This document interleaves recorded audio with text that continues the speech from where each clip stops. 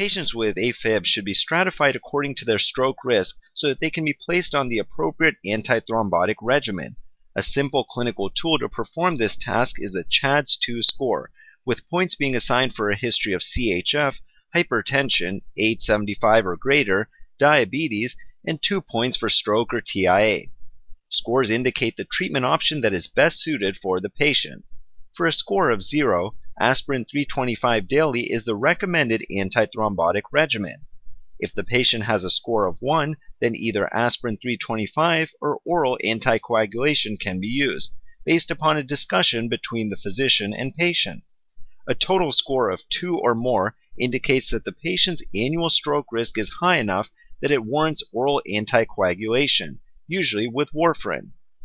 A revised extension of CHADS-2 called the CHADS-2 VAS score has been developed and has shown incremental improvement in the classification of a patient's risk. The numeric thresholds for therapies are the same for CHADS-2 VAS as for CHADS-2, but the total possible score is 9. There are additional factors that account for the difference. The C and H still represent CHF and hypertension. Age 75 or greater is 2 points instead of 1. The D still stands for diabetes and S for stroke. Prior vascular disease is a new criterion with 1 point for a history of peripheral artery disease, myocardial infarction, or aortic plaque. Age between 65 and 74 years qualifies as 1 point, and female gender adds an additional point. Now let's go over the answer choices. Choice A, aspirin 325 daily, is the correct answer. This patient's CHADS-2 and CHADS-2 VAS scores are both 0. Thus, aspirin 325 is sufficient. Choice B, aspirin 81 daily, is incorrect. While aspirin can be used in patients with lower scores, the recommended dose is 325 daily, since this was the dose studied in large AFib trials.